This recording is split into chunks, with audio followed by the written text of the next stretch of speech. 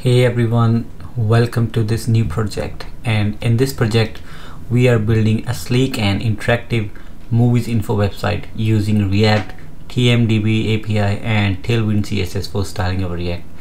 So this project is perfect for anyone looking to improve their React skills and learn how to create stunning UI designing with Tailwind CSS. So let's see what we have got here. We have got a home page that have a cover image, which usually people call it a hero section, with three nav links. We have home page, movies, TV shows, and a search bar, and just a dummy user login in account. So we won't be doing login, but if you scroll down to this, we can see that we have got some movies there which are coming from the movie database API endpoint. So we have got an endpoint now playing, which is displaying all the movies that are currently playing, and we have got popular movies, we got upcoming movies, and now not just the movies, we have also got TV shows here, trending shows, we got popular shows and on it today, and at the end we have got a footer here. And as you can see on the movies, we have got the movie image, we have fetched the title of the movie, and we have got the ratings, the TMDB ratings of that movie.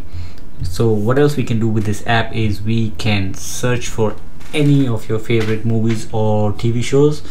So let's search Batman. So if you'll search, you will see how the UI interact with it. So if we go Batman, you can search anything related to Batman that's available on the endpoint, and where the pictures are not available, we will just render a image that will say the picture is not available.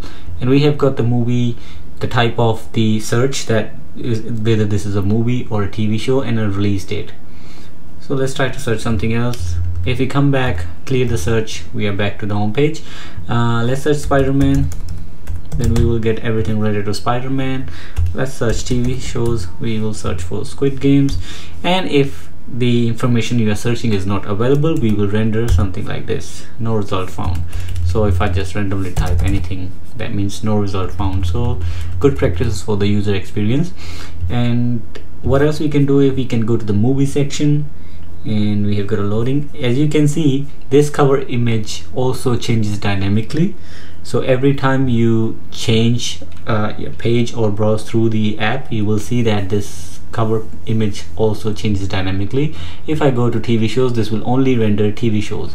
So if I go back to movies and I come back to TV shows, you will see there will be another TV shows, and all we can see here is all the TV shows. And the best thing about this app is that it's just not rendering the information like these cards.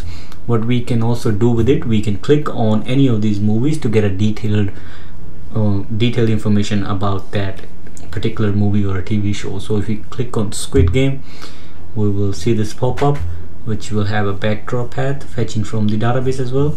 We have got the name, and we have got the slogan from it, and the genres and everything, release date of it, and this is just an overview. We have got the cast, and we have got similar shows as well. So this pop-up shows the detailed information about that selected picture or a movie, or the TV show. So we got Breaking Bad as well. This will change to Breaking Bad, released in 2008, and cast and everything. Now one thing is different with the movies, because with movies we can also fetch the available videos. So if we click on Sonic, we can also see the trailers here. So I can actually play the trailers if I want to. Let's just mute it before YouTube just try to strike me. So yeah, you can also play the trailer for the movies. Let's play it for the legendary Craven. So it's showing the information about the Craven. We have got a title, the slogan of the movie. We also got the run times for the movie. So this is all, this information is actually genuine and realistic about the movies. It's not hard coded. Everything is coming from the database. We are just displaying it to the user. This is what we're going to learn how we can do within this project. And along the way, we will also explore how to fetch movies and TV shows from the database, how to create reusable component in React for displaying movies and TV show, and styling your application with Tailwind CSS. So we're going to learn a framework called Tailwind CSS. You can see the UI here, the nav bar, and these hover effects, clicking on these, everything. This is all done with Tailwind CSS. I haven't used plain CSS or style component. If you are a returning subscriber, so you may have noticed I have created a similar project before this. This is the one This one was created with the help of style components, and this was a very long project, so I'm trying to create a shorter version of this, a better version of this project. So basically it's the same thing, but this is a better and shorter version of this, because in this we are not able to interact with this app, not able to search anything.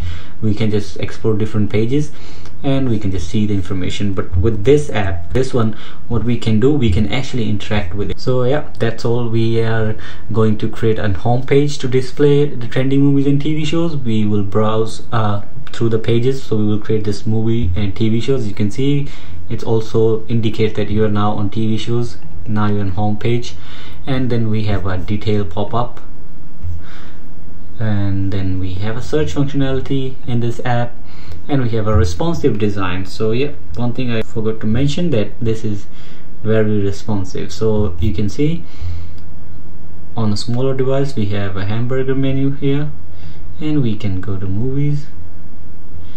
Even here you can see the movies below, and we can also search here. So I'm just gonna search Batman because I'm a huge fan, and you can see that all the information there. So yeah, that's it, and then let's get started into this project.